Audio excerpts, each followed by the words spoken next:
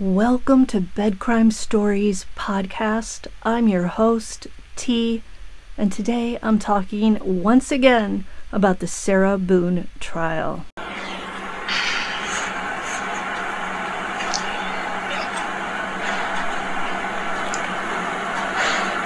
Sarah.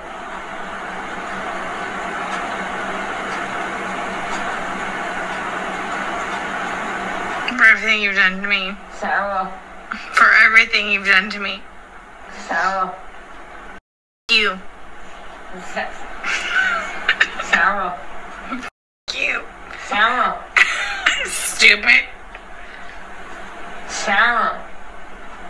That's my name. Don't wear it up. Sarah. I can't fucking breathe, babe.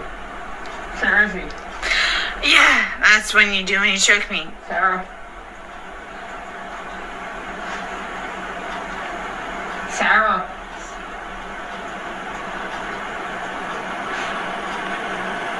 Sarah.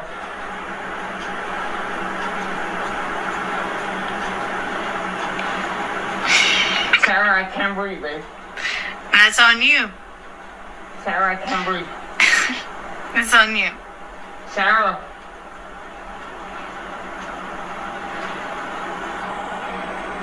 Real or handsome.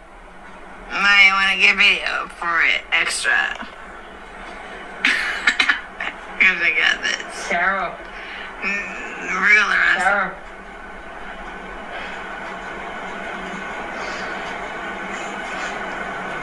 Sarah, I can't breathe, babe. Oh.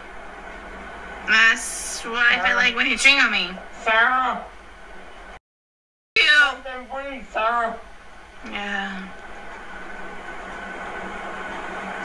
You should probably shut the fuck up. Sarah. Shh.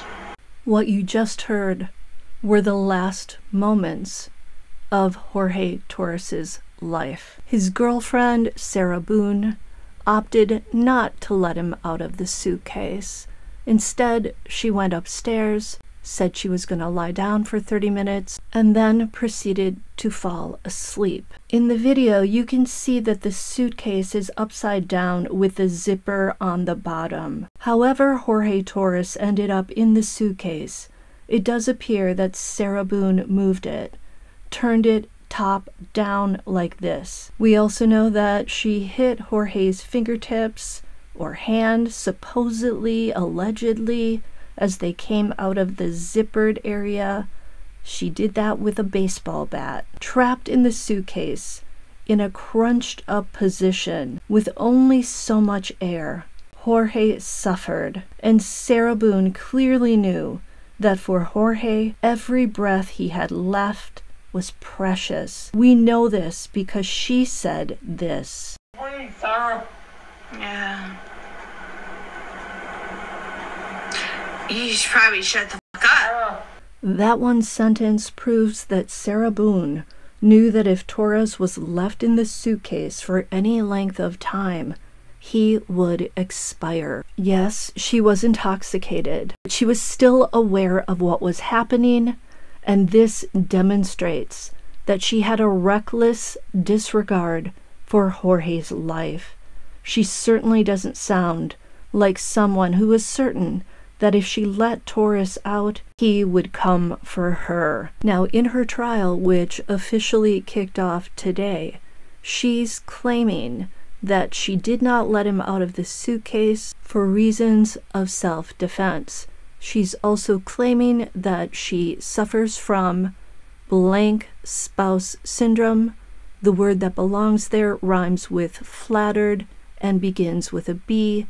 YouTube does not like that word, so I can't say it. This defense is going to be a hard sell. Jurors aren't stupid, and once they see the two videos that she took of Jorge in the suitcase, I feel like her fate is sealed. As I said earlier, in watching this video, we and the jury are watching the last moments of Jorge's life, and the person who held the power and who could have prevented his death, Sarah Boone, just snickered. She makes for a very unlikable defendant. Can you imagine what Torres must have been going through inside that dark suitcase? He couldn't take a deep breath. Every word he uttered was like selling a minute of his life. He only had so much breath. Sarah recorded 2 videos of Torres in the suitcase.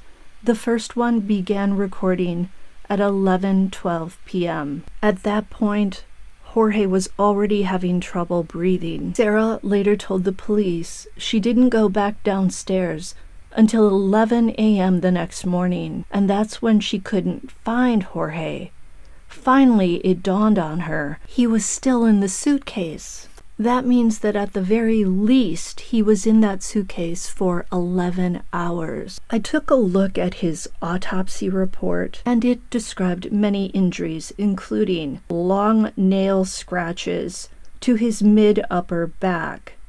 He had contusions to his left shoulder. On the left side of his skull and forehead, he had contusions considered to have been the result of blunt force trauma.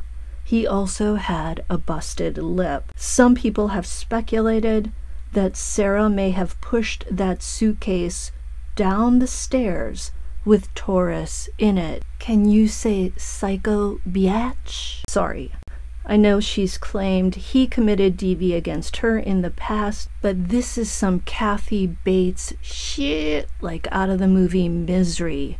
We're talking retaliation, revenge. Again, she had a baseball bat right there in that living room. That seems like something that could cause blunt force trauma. But could Torres have inflicted these injuries to himself as he struggled to get out? It doesn't seem like it. He would have had to have more room to move his arms and legs in the suitcase. I would imagine his knees were up to his chest and his arms were tight to his body. That means he couldn't flail or kick. By the way, the autopsy report, which I double-checked, said he was 62 inches in length, which is 5 feet 2 inches tall. This was a very short man, and he only weighed 103 pounds. Here's what's ironic. If he was taller and weighed more, he probably would not have even fit in that suitcase. So this never would have happened. Now, because of her self-defense strategy, Sarah Boone is going to have to take the stand. And I can't wait to see that. Get your popcorn and wine because it is going to be a shit show. Sarah getting grilled by Assistant State Attorney Will J. is not going to be easy. Boone, in my opinion, is blinded by her ego, and she mistakenly thinks she's the smartest person in the room. Big mistake.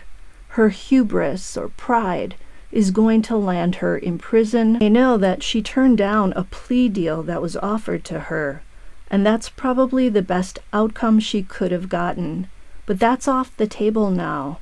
So if she's found guilty, the minimum sentence she's facing is 22.5 years. Sarah is 46 years old right now. That means if she gets the minimum sentence, she'll be 68 years old upon her release, and that's provided she survives in prison. I'd love to ask her if it was worth it. Was her retaliation against Jorge Torres Jr. worth destroying her life, taking her away from her son, leaving Jorge Torres's family in shambles and grief? Only Sarah Boone knows. And that's all for today, and I'll see you next time on Bed Crime Stories.